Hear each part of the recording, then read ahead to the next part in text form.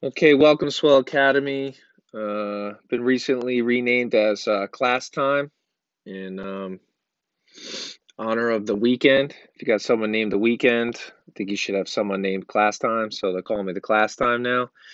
And today, the class time is going to be working on evaluating logarithms. Some simple, like we have right in front of you, some using a change of base, and then you have some tricky natural logs. Um, the line e to the x, and we'll just take a look at a couple of those. Simple, what we're looking for here to start is just basically a to what power is going to give you 512. So that's going to require some investigation of your own, but simple enough. We know 8 to the third is 512. Same thing here, 10 to what power is equal to 10? 10 to the first is equal to 10. So our answer to log 10 of 10 or log base 10 to the 10 is just simply 1. Now you may end up with a log 710, and if the base is missing, we're going to assume it's a base 10. So in a calculator, if you're looking for a log, writing log 710 in your calculator like this, whatever calculator you have, is basically finding what log base 10 to the 710 is. And if I do that right here in front of me, log 710, we have 2.851. And usually they ask for the nearest thousandth, so we would just leave it as is. If not, maybe we would have to round up. But these are simple, basic logarithms, one with a calculator. Let's take a look at a set.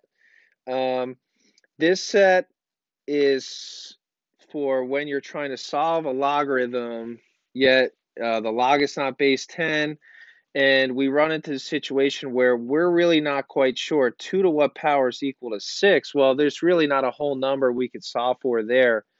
So one of the moves we have in our mathematical toolbox is a change of base formula, and basically what you're doing is you're saying, if I change my log base 2 to 6 into 2 base 10 logs, so I basically change it into log base 10 6, I can put that over a log base 10 of my base number 2. So basically this becomes a log 10 of, let's just say my bigger number, my non-base number, and then over a log 10 of my base number. That's you just set that up. So, simply on my calculator, I could just put log 6 divided by, or in some cases your calculator will do that, log base 2.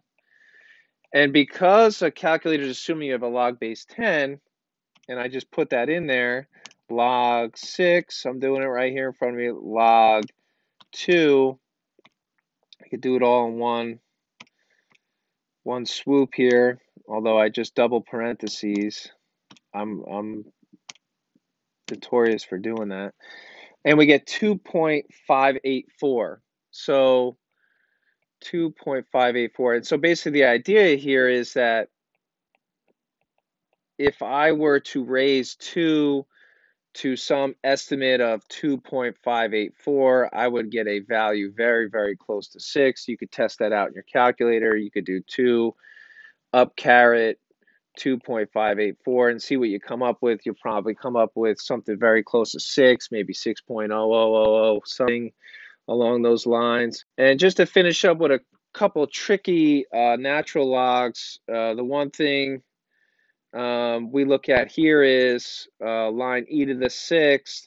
You have this basic understanding through a proof that any logarithm, natural log of e to the x is just simply x. So if we have line e to the sixth, it's just simply going to be 6.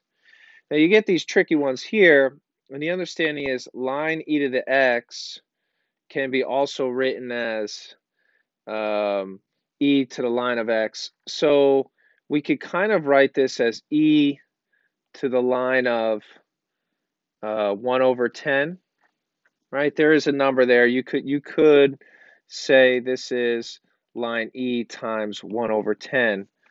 And whatever we see here, whatever the x is here will be our answer here. So we could say 1 over 10. So a lot of times when you end up with that line e over 6, simply your answer is 1 over that number 6. So here's just a couple simple, tricky natural logs, in which we're using these kind of formula setups here. Hope this helps. Remember, hard work always brings success. So just keep working on these and kind of testing your answers and working up to a own set of your little tools and playbooks.